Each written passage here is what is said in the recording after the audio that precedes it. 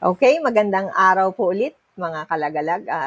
Ito po ay additional examples ng ating factoring of polynomials. Okay, where a is equal to 1.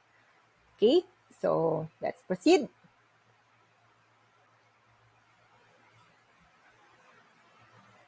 Okay, so let's try solving this problem. So we have x squared minus 4x minus 45. So again, what will you do? So you think you write first and identify the operation. So this is negative, therefore your the operation in one of your factor is positive and the other one is negative, or vice versa. So let's start. Since this is negative, our first binomial term is negative. So what are the factors of 45? So that is 9 and 5, right? So when you subtract 9 and 5, that will give you 4. So your only problem will be saan nyo ilalagay si 9, saan nyo ilalagay si 5? So sa positive ba or sa negative? So since that is negative, therefore your higher number between 9 and 5 will be put in the negative or in the subtraction part. So that is 9. So okay, so that will be your answer. Okay? X plus 5. So, number 2. So, negative 6, and negative 5x. Again, so they are both, this is negative. So, again, they are positive and negative. So, since inuuna ko, whatever is the sign here will be my technique is that yun po ang sign ng first binomial term ko. So, what are the factors of 6 that when you subtract will give you 5?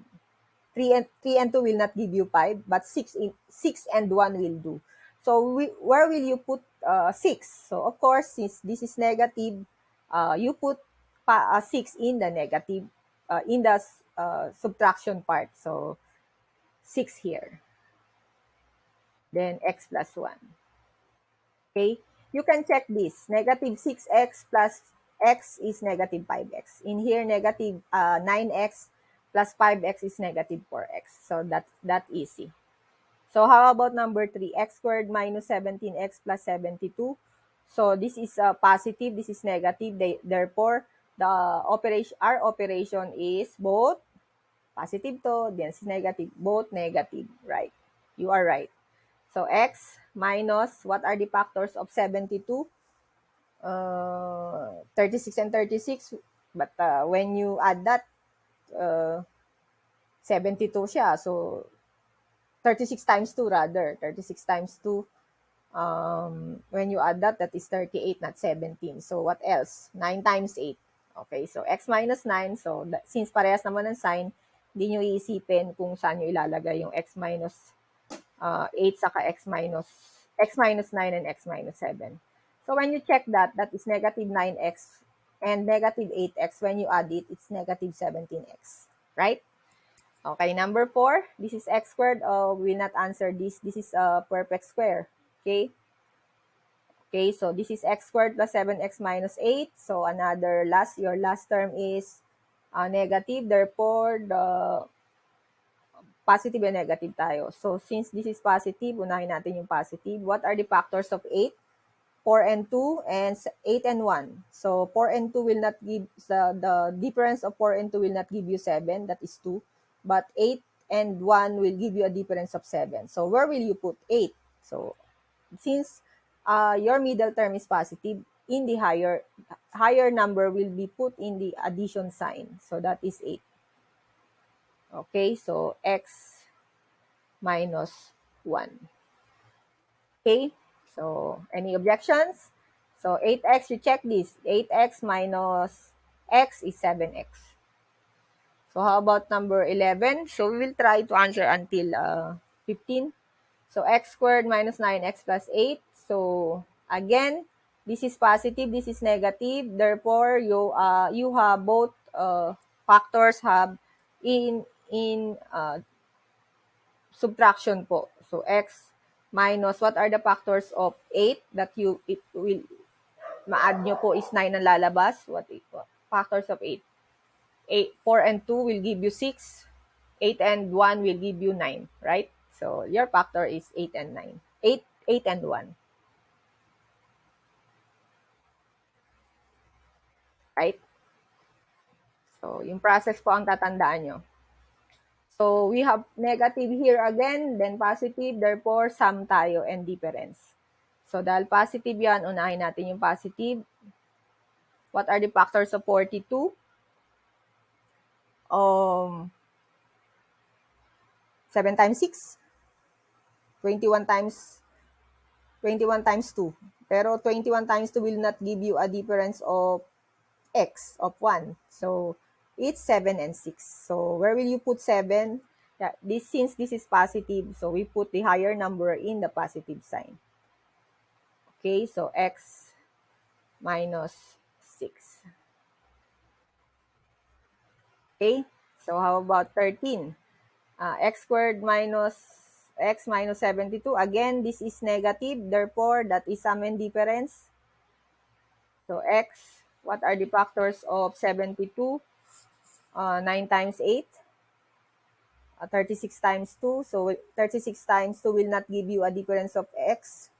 But 9 and 8 will give you a difference of 1. So where will you put, since this is negative, so this is negative, where will you put the higher number? Since this is negative, you will put the higher number, which is 9, in the negative sign, in the difference term. So, okay, so x plus 8. Okay, so they are opposite in sign, in operation, because of the last term. Whenever this is negative, they are opposite, positive and negative. Okay, number 14. Again, our last term is negative, therefore addition and subtraction. So this is x, since this is positive, inuna ko po yung positive. 6 and 3, 9 times 7, right? 9 times 7 lang naman ang factor ng 63. So, where will you put 9? Of course, since this is positive, the higher number will be in the positive sign. X minus 7. So, when you check that, that is 9x minus 7x is positive 2x. Okay? Last number, x squared. Ano no? Okay, positive 40 and positive 13. So, both positive. So, parehas pong positive yan. So, wala kayong problema. So, factors of 40, 10 times 4. When you add 10 and 4, 14 is not 13. So, what else? 8 and 5. So, 8 and 5. So, when you add that, that is 13. Right? Okay. So, questions, class? Please do not forget to write your questions in the comment section. Okay? So, that is examples when A is equal to 1. What if RA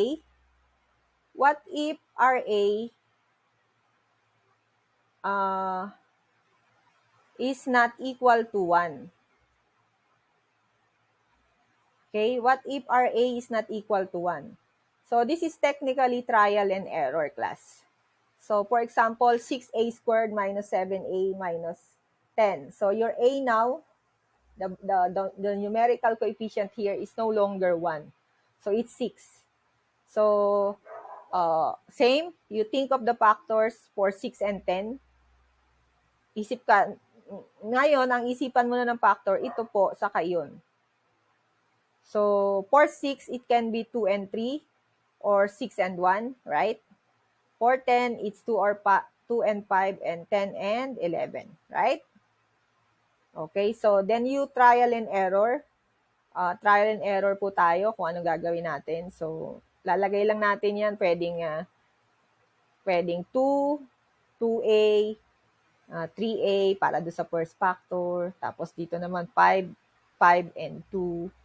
So, remember, kita nyo po, pag negative dito, positive and negative, automatic yun. Alam nyo na yun. So, yun ang mga trial and error, then you multiply para ma-check nyo. Pero, okay? So, in here, the answer is, nag-trial and error tayo, your answer will be 6a plus 5 times a minus 2. So how come you will arrive at the same answer? How will you check you are right? By simply looking at it. So you check the uh, the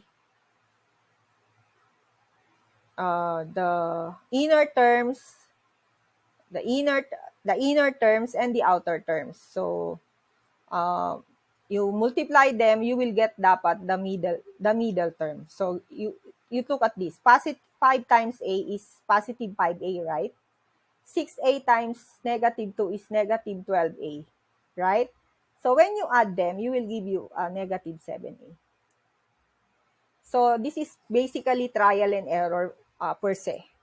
But pag naisulat nyo na po, yung part na yon, makikita nyo na yung sagot kung tama kayo. Kasi madali nang makuha tong dulo eh. 6a times a is 6a squared.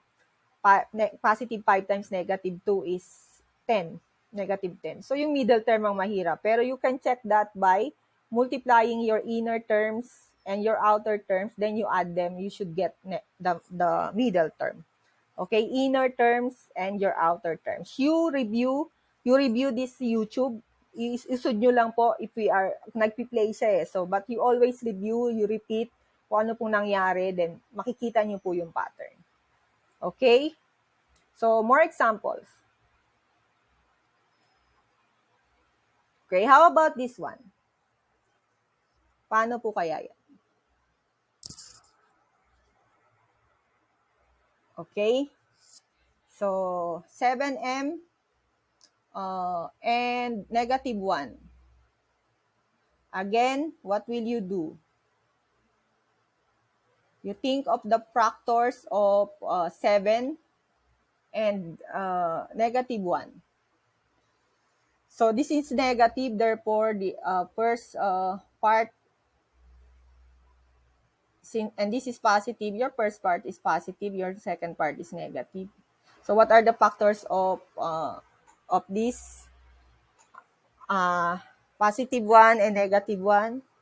So, this is 7 and 1. So, let's try 7m. Understood, factors of 1 is 1 and 1, right? So, andito na yung 7 natin. This is just m. Okay? So, are we right?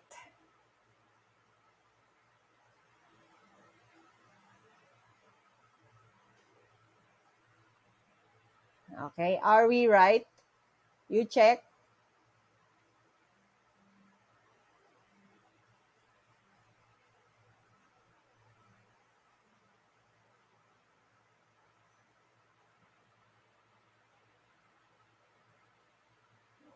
Okay, are we right? So, when you check, outer terms, this is negative.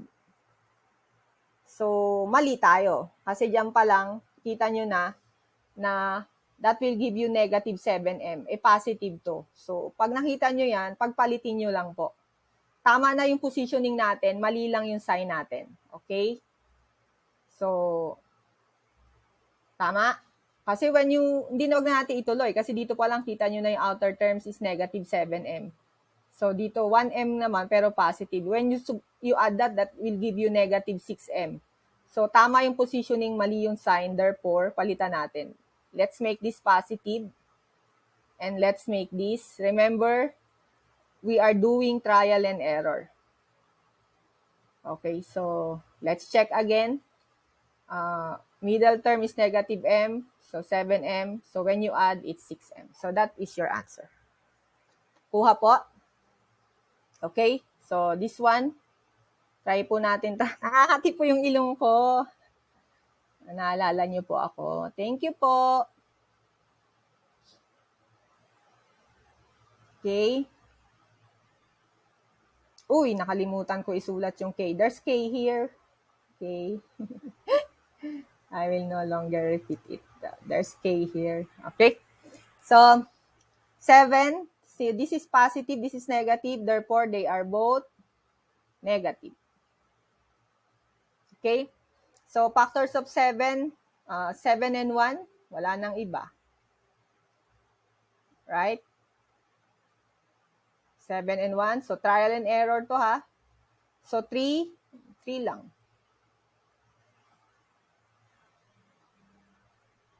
So, positioning lang ang magiging problema natin dito. We are right sa operation kasi negative, positive yan. So, let's check. This is negative 7K. This is negative 3K. So, we are right. Kita nyo na? Yan o, negative 7K. Kita nyo po ba? This is negative 3K.